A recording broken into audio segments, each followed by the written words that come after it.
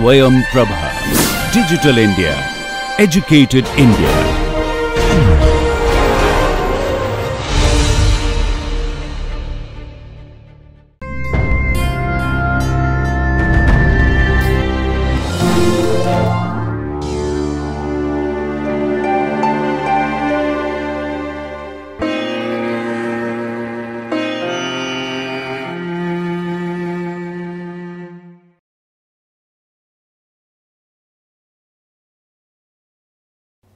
Good morning, everybody.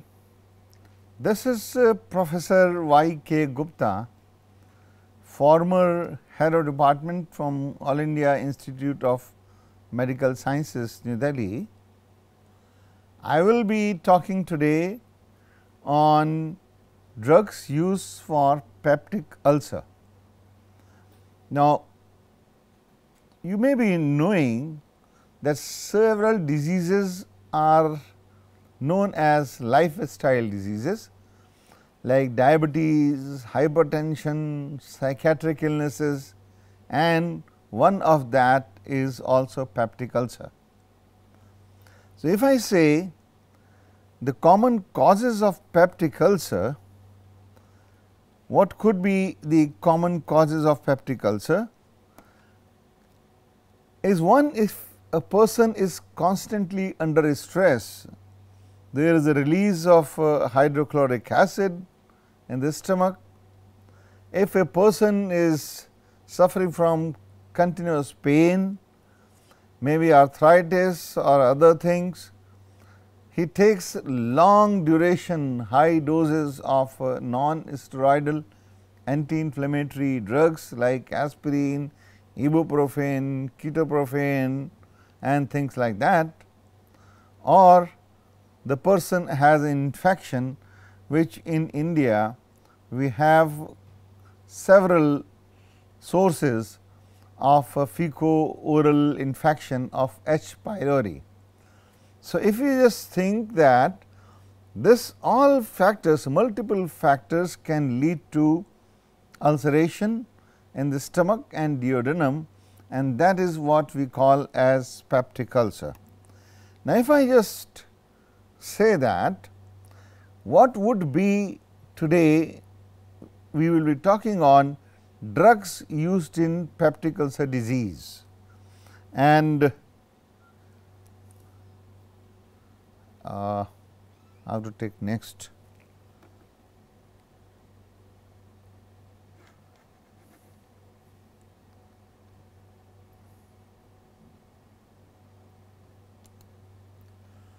We would be talking on the drugs used in peptic ulcer disease. So, what is basically the pathophysiology? What happens in peptic ulcer is there is a disruption of mucous membrane. This is the stomach, and in the stomach there is mucous membrane, and this mucous membrane gets disrupted. This is the stomach, and if you just see the mucous membrane here, this is the mucous membrane which gets disrupted here, and this disruption of the mucous membrane causes ulceration, and this ulceration is the disruption of the mucous membrane, and ultimately sometimes this can be deeper, and this can also lead to perforation of ulcer. Now, this mucous membrane here has two things. One, this is a constant release of hydrochloric acid in the fundus area from the parietal cells, and this acid which is released in the stomach is essential for the digestion of food. However, this also is damaging the mucous membrane.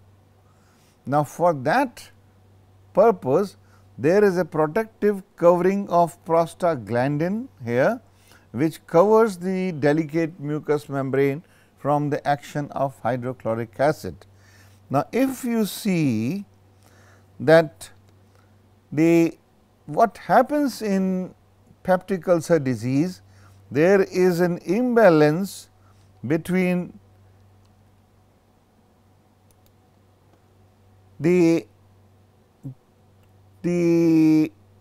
excessive production of acid on one hand, and there is a decrease in mucosal defense. So, this is the balance between the two, that is acid production and a pepsin production which goes high, and the mucosal production and the production of prostaglandin, which is a defense mechanism, goes low.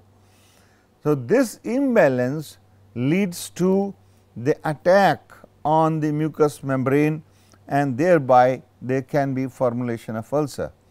You see here that this is the parietal cell, and this parietal cell leads to the release of acid in oxyntic cell.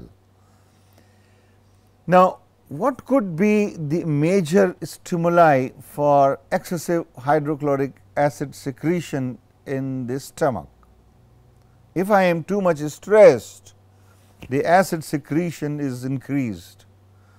If I am taking too much spicy food, the hydrochloric acid secretion increases. If I take too much of coffee, caffeine and these things, the hydrochloric acid increases, and the hydrochloric acid increase is usually more in the night, which is called as a nighttime outburst.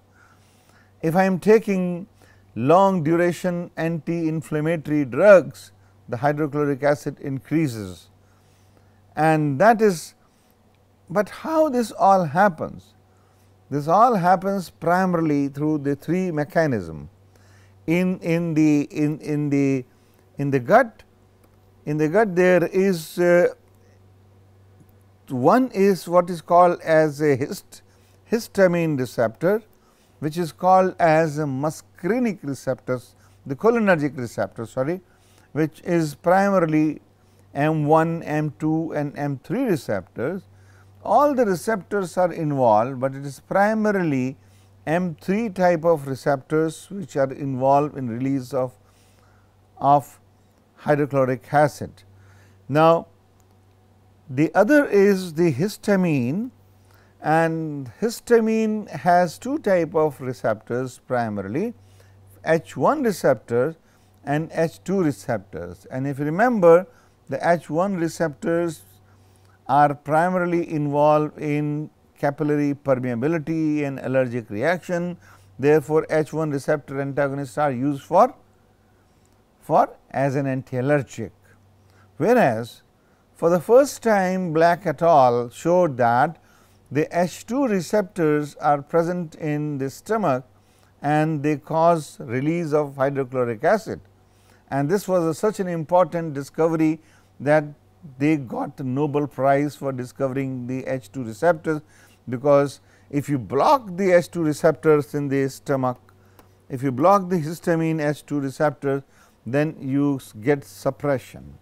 That led to the discovery of several H2 receptor antagonists, which are still most popular for acidity or acid peptic disorder or disease peptic ulcer. The third stimuli is gastrin, and this gastrin causes release of cholecystokinin. Cholecystokinin also causes release of histamine H2 stimulation and muscarinic receptor stimulation, and thereby is also important factor.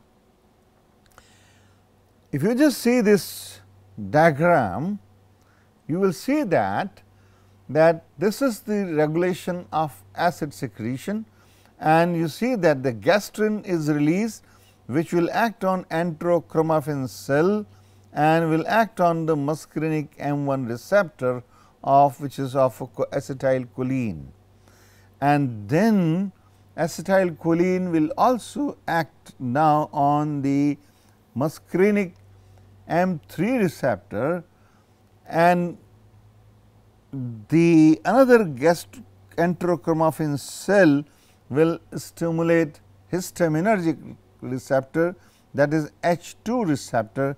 So, histamine H2 receptors also get stimulated, the CCK2 receptor also get stimulated, and as a defense also the prostaglandin also get stimulated. Now, you see the balance. There are three things: M3 receptors, histamine H2 receptors, cholecystokinin receptors. They all are stimulating ultimately the hydrogen potassium ATPase, and this hydrogen potassium pump, which is also called as a proton pump, this causes release of H ions in the lumen of the fundus, and this H ion is responsible primarily for acidity. On the other hand, a balancing mechanism is the prostaglandin, which provides a protective coverage to the mucous membrane. Now, when this protective coverage is lost or reduced, particularly with the prostaglandin synthesis inhibitor, NSAIDs or non-steroidal anti-inflammatory agents, these things like M3, H2 and these can stimulate. Now, just remember that in major thing, if I put this arrow bigger, that means the H2 receptor stimulation is larger and more as compared to M3 receptor, and therefore, the treatment strategy now, if you just recap this pathology, the treatment strategy of peptic ulcer could be: you give first, you give histamine H2 receptor blocker. The second, you give M3 anticholinergic receptor blocker. Third, you give proton pump inhibitor. Fourth, you give the neutralizing agent for the acid which is already in the GIT. Now, and fourth, you increase the production of prostaglandin. So, if I ask you to enumerate the strategy from peptic ulcer, what would be? Number 1, the cause, that means you reduce the stress. Number 2, you take the food intake, change the lifestyle, so that the acid production is less, and then is the drug treatment. And in the drug treatment, the first would be you start from the beginning, you release, you stop the source, that means give histamine H2 receptor blocker. B, you can combine it with anticholinergics, because anticholinergics are weaker in this action, has a larger side effect. So, anticholinergics are not used as a standalone. Third, you give the proton pump inhibitors, and fourthly, you give antacids which will neutralize the released acid, and fifth, you give prostaglandins. Prostaglandins are primarily reserved because of the side effect and because of the cost for only those cases where there is a prostaglandin inhibition is a major cause, that is in non-steroidal induced anti-inflammatory drugs induced peptic ulcer. Now, if you just see this diagram, the ultimate approach is the hydrogen potassium pump, which is called as a proton pump. So, naturally, if you give proton pump inhibitor, the effectiveness or efficacy would be maximum as compared to you give H2 blocker, and therefore, proton pump inhibitor are the strongest, longest acting and today most popularly used drug for peptic ulcer disease.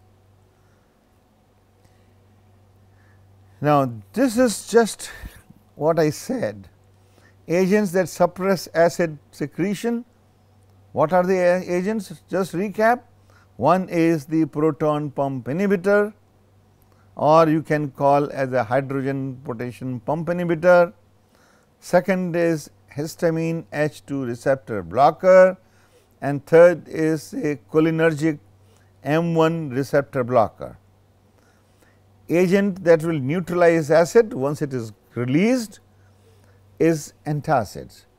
An immediate reduction in the neutralization can happen by antacids. So, if I want to have a quick action, then I will take the acid neutralizing agent, that is antacids.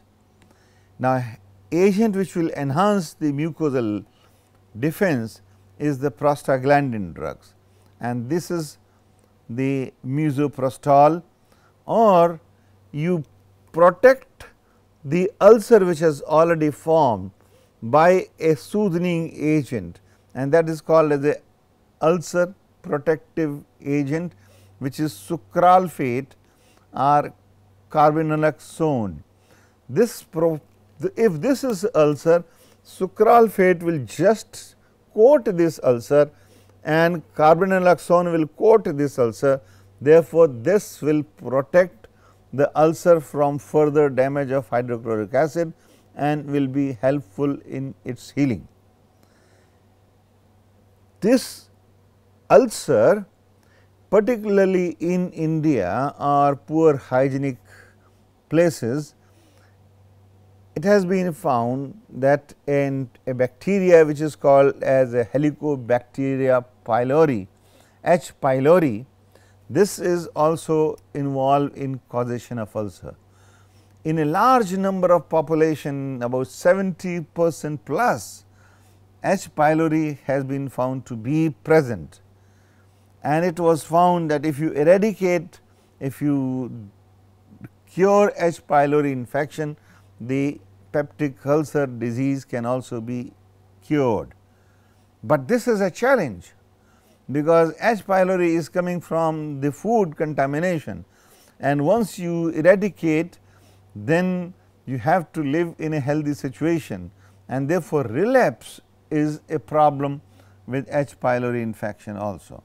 Now, for H. pylori, it has been found that the 5 drugs are effective, primarily amoxicillin, clarithromycin, bismuth, metronidazole and tetracycline. And what was found, that if you give a combination of these drugs, then H. pylori eradication is faster and more, and the important thing is relapse is less. So, if we say the role of H. pylori infection has to be very tricky, because the relapse occurs and is a combination of drug, and the drugs which have been found to be best are amoxicillin, cloxacillin sometimes, clarithromycin, bismuth, metronidazole and tetracycline. This is if you just see, coming back to how the drugs can act, then if you just see that this is the cholinergic muscarinic receptors, histamine H2 receptors, cholecystokinin receptors and prostaglandin. So, the proton pump inhibitors is the major source, because ultimately what you have done, you have blocked the last place, and you can give the muscarinic receptor antagonist, you can give H2 receptor antagonist. So, this is, and you give prostaglandin synthesis analog. If you understand this, you have understood the modality of the treatment of peptic ulcer. Now, we talk on the peptic or the proton pump inhibitors. This is, if you just see the diagram, because this is the ultimate pump which causes a release of acid. So, this is the most potent suppressor of gastric acid secretion, and the secretion suppression is 80 to 95%, and this is inhibitor is a gastric proton pump inhibitor. So, proton pump inhibitors, the three cardinal features that this is the most strong proton pump inhibitors, blocks acid secretion up to 95%, almost negligible is present, and this is the most potent. Automatically you will say, if the hydrochloric acid is completely finished in the stomach, whether this is good or bad, and that is the side effect of proton pump inhibitor. Complete achlorhydria for long time can have an effect on absorption of certain drugs, of certain food supplements, certain food items, and can have some side effects also. Now, this is the proton pump inhibitors. Pantoprazole is one of the most commonly used, omeprazole, esomeprazole, lansoprazole, dexlansoprazole, rabeprazole. Now, all these prazoles or proton pump inhibitors are not much significant different in their therapeutic efficacy, but these are all available and with minor differences. And most important thing which you must remember, that they are almost equal comparative efficacy, except that some have a longer duration of action, some claim to have a better efficacy because they are a new salt, like esomeprazole is S isomer of omeprazole and supposed to have slightly better efficacy. Lansoprazole, and this is also an R isomer of lansoprazole, dexlansoprazole, rabeprazole. So, these are the available proton pump inhibitor. So, when you prescribe, I would recommend that you assess the cost versus the benefit and prescribe the drug which is the most fit drug into this. This is primarily a pantoprazole or omeprazole. They are a prodrug and they are converted into active drug, and this causes almost irreversible inhibition of the proton pump. This is the proton pump. So, this blocks the proton pump and this is almost irreversible. That means, unless new proton pump are generated, this proton pump will not be able to release hydrochloric acid. That is why the duration of action is almost 28 to 48 hours. The plasma half life, that means, is a shorter 0.5 to 3 hours, but this is an example where you can say that the blood level may fall, but the effect continues for long, and in 2 to 5 days therapy almost 70% of the proton pump is inhibited. The acidic pH of the parietal cell is required for drug activation, and that is why what you said that it should ideally be given at least 30 minutes before meals. This is important because most of the drugs we say that to have reduction in the side effect you give with food, but this is the case when you must remember the proton pump inhibitors are best taken if a 30 minutes prior to food is considered. Rapidly absorbed and reach small bowel, and then it is a highly protein bound drug. When you say highly protein bound drug, that means it stays in the blood for longer duration, and this is metabolized by cytochrome P450. This is important because if you are giving concurrently other drugs which are also metabolized by cytochrome P450, there is a possibility of drug interaction. Now, if you just see that from where it is mostly absorbed is intestine or beyond the duodenum, and that is why the drugs are available as mostly the enteric coated tablet or within the gelatin capsule. When you purchase a pantoprazole, you see that it has a capsule, and within the capsule there is the enteric coated pellets, and that will be released in the small intestine. So, this is delayed release tablets and capsule. There is a delayed release oral suspension, there is the enteric coated microgranules, there is the enteric coated tablets, there is a powder omeprazole combined with sodium bicarbonate, so that it goes into the intestine and gets released. Where are they used primarily? I would not recommend an omeprazole or pantoprazole for just a symptomatic relief of hyperacidity. If you have taken too much of oily food, take it, but the primary indication is the gastric and duodenal ulcer. If this is the gastric ulcer or the duodenum ulcer, this is the two major indication of proton pump inhibitors.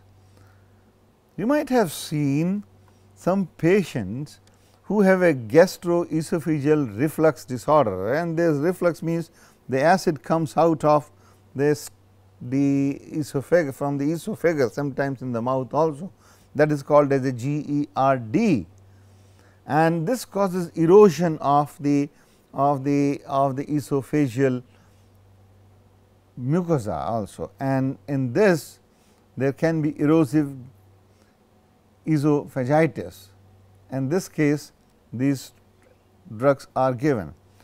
Also given in a non-steroidal associated gastritis, which is very common, is as common as road accidents.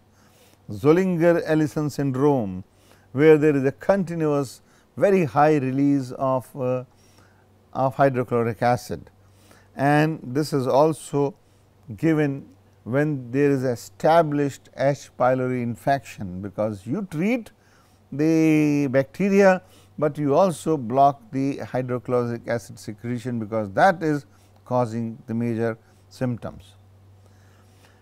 As I said, the common side effects are nausea, abdominal pain, constipation, flatulence, and would be those which are associated with complete achlorhydria. That is, it can reduce the bioavailability of the drugs such as ketoconazole, ampicillin and iron salts. So, if the person is anemic, giving iron salt, and also you are giving pantoprazole or omeprazole or other drugs, then you must remember that this will reduce the absorption, and this will also cause vitamin B12 deficiency, and sometimes the myopathy and skin rashes can also occur, but otherwise this is considered to be reasonably safe.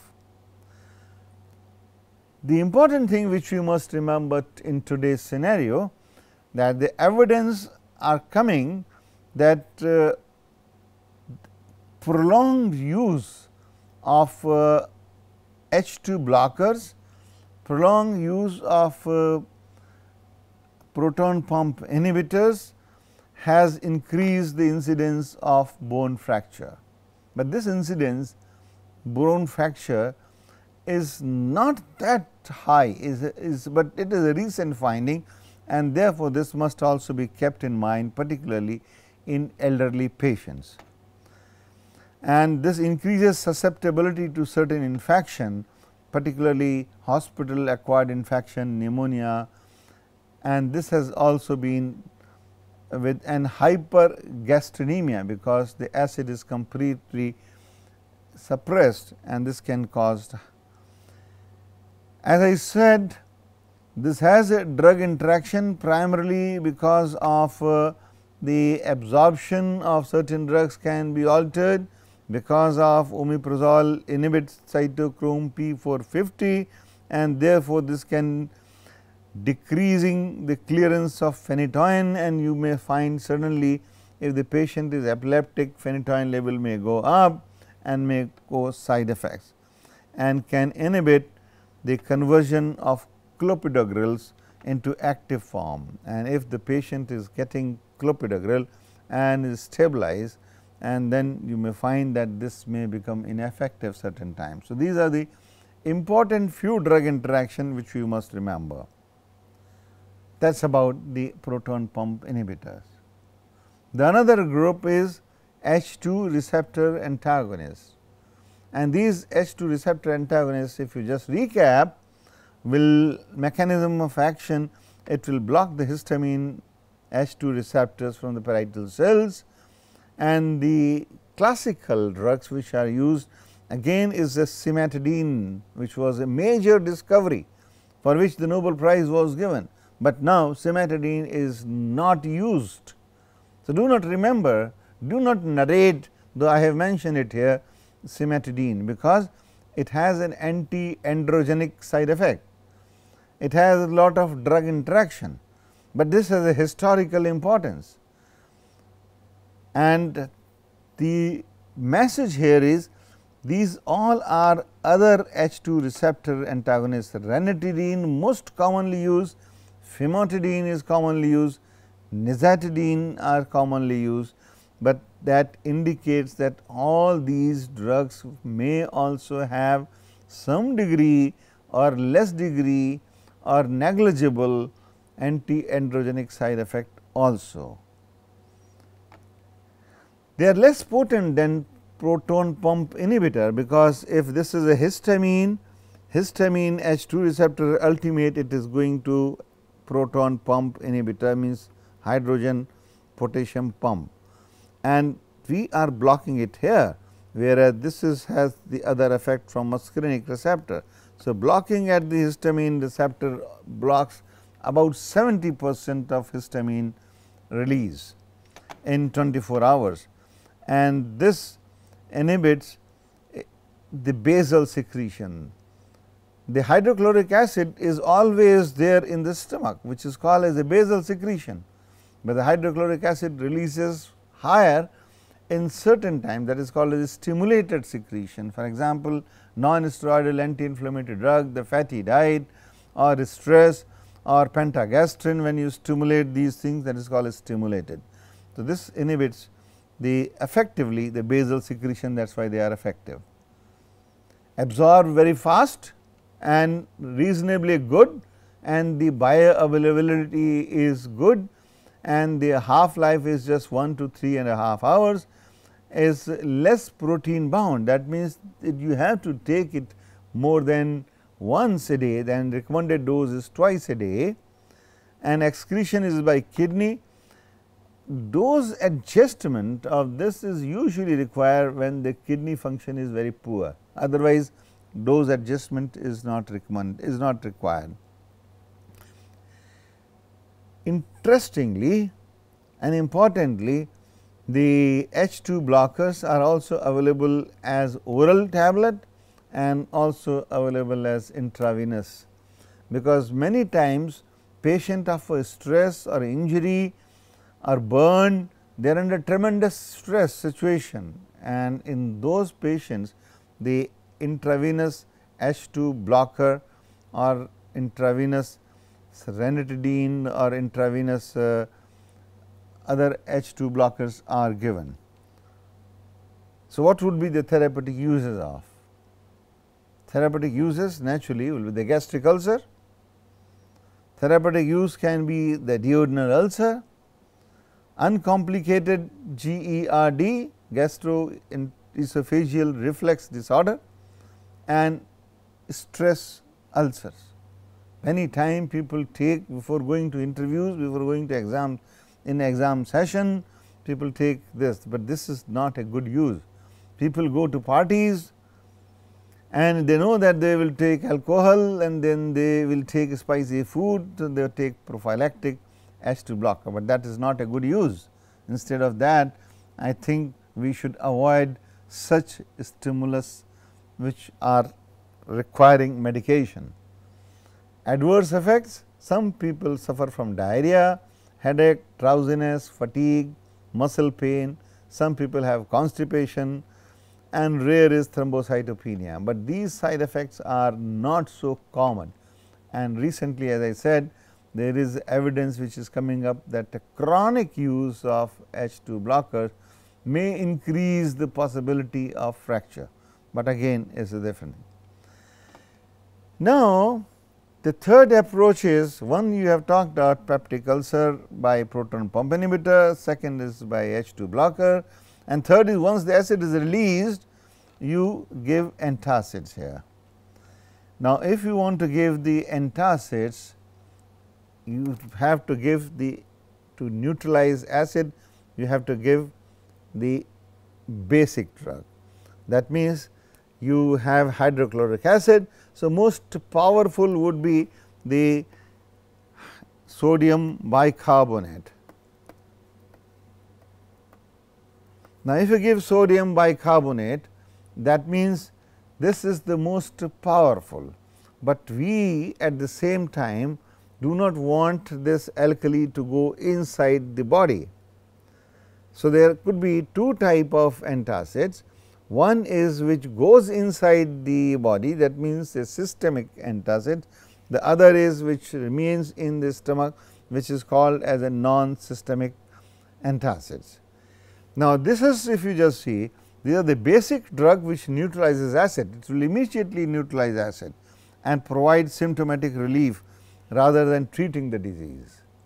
It immediately, if I have a severe acidity, the immediate release which I will get is by the antacid preparation. It has a local action and very less systemic absorption. That is the most important thing. If it goes inside the body, inside the stomach, after inside the stomach it goes into the circulation, it may cause alkalosis, which is not the purpose. And just remember two things. One is the other agents is the magnesium salts, and the other salts are the calcium salt. Now, magnesium hydroxide and magnesium aluminum hydroxide, magnesium and aluminum hydroxide, these are the weak alkaline substances. Now, magnesium and aluminum, if they are given, they cause laxative effect.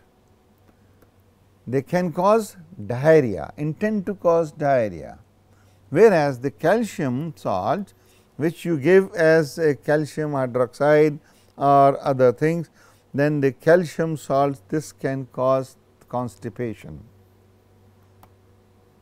Therefore, usually what you do is you combine the magnesium salt with calcium salt and aluminum salts, and therefore, they are given in combination, that is magnesium hydroxide and aluminum hydroxide, magnesium hydroxide and aluminum hydroxide plus magnesium trisilicate. Magnesium trisilicate has a longer duration of action and aluminum hydroxide has semethicone, because semethicone is also is a gas neutralizing or adsorbent capacity. Now, sodium bicarbonate is called as a systematic, because systemic it goes into this and therefore, it is not preferred, particularly it can produce carbon dioxide, and because acid is immediately released, carbon dioxide is produced because acid and base interaction. So, person will feel the distension and belching, and sometimes distension which has been the major adverse effect. And there are one or two incidences which are rare, that if there is an ulcer and then there is a sudden release of carbon dioxide here and which gives a pressure, then this can be also rupture of peptic ulcer. This has happened, but these are rarest of rare incidents. Now, some examples of antacids: magnesium hydroxide and aluminum hydroxide, magnesium hydroxide, aluminum hydroxide and magnesium trisimethicone. So, these and the calcium causes. Now, the calcium is salts are important, they are stronger than the magnesium, but the problem with calcium salt is that they cause the reduction in the acid, but once you withdraw, then there is a rebound, and so is the case with sodium bicarbonate. This will cause sudden reduction, but once you withdraw it, this will cause the rebound hyperacidity, and therefore, a continuous to continue to have acid neutralization, you give this in combination. Magnesium is a fast acting, and the aluminum is slow acting. So, what you do? You combine with magnesium fast acting, combine with aluminum salt, that means it takes care of the release of hydrochloric acid for some more time. And in this, as I said, one will cause constipation, other will tend to cause diarrhea. Therefore, you combine two, so that the adverse effect of those can be neutralized. Now, this is after this chapter you have neutralized. The next would be the ulcer which has been formed. This is the ulcer which has been formed. You protect this ulcer, that is sucralfate coating of this ulcer, and that is the sucralfate is a demulcent type of thing. It coats this, and then also you do the prostaglandin analog, which also forms the protective covering. So, protection is required where there is a continuous insult, and that is primarily for non-steroidal anti-inflammatory drugs. And this is misoprostol is a prostaglandin analog, and the dose is 10 to 100 to 200 microgram, and this is contraindicated in pregnancy, because this can cause uterine contraction. If you just remember, the prostaglandin are primarily used as a uterine or stimulant. Prostaglandins are used also to induce abortion. So, prostaglandin can cause the contraction in the uterine. So, this must be it is contraindicated in pregnancy. Now, sucralfate is a combination of sucrose and aluminum hydroxide. At pH less than 4 undergoes extensive cross linkage to produce viscous. So, now here you see the low pH is important for action of sucralfate. So, sucralfate therefore should be given on empty stomach, and it usually is not combined with antacids, and this is antacids avoided within 30 minutes of sucralfate administration. Remember one thing, sucralfate is not combined with antacid, because some degree of acidity is important to have action of sucralfate. M1 receptor, as I said, the muscarinic receptors are also involved, and muscarinic receptors, that means cholinergic, and cholinergic is supplied by vagus nerve. So, historically before these drugs were available, the treatment of peptic ulcer was to cut the vagus nerve, vagotomy, but that is not yet done. What you are doing here is you are doing chemical vagotomy by giving muscarinic M1 receptor by a certain anticholinergic drug which act preferentially on GIT, that is pirenzepine and telenzapine. Mind you that cholinergic system is primarily not involved, and therefore, is not the primary treatment, but usually is given in combination in refractory cases with H2 blocker or with proton pump inhibitors. It suppresses neural stimulation of gastric action, rarely used drug because of the poor efficacy and because of the anticholinergic side effects. And if you remember, what are the effects of atropine? That all will be the side effect of pirenzepine: dryness of mouth, constipation, retention of urine, loss of accommodation. This can be the side effects of this. other drugs are also used, but I would not suggest you to remember them so efficiently. That is, ribamypide increases prostaglandin generation. So, this is primarily reserved for non-steroidal anti-inflammatory drug induced, and icabet increases from prostaglandin, but these are quite expensive, and bismuth compound for the treatment of H. pylori.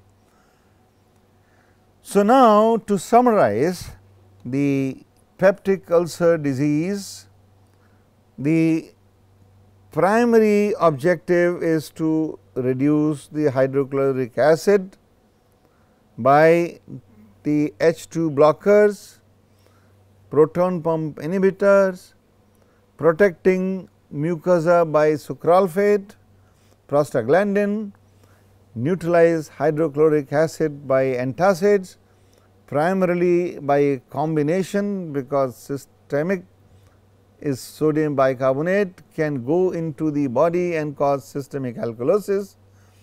If you give only calcium, it can cause constipation, it can cause hypercalcemia. If you get only magnesium, it can cause diarrhea.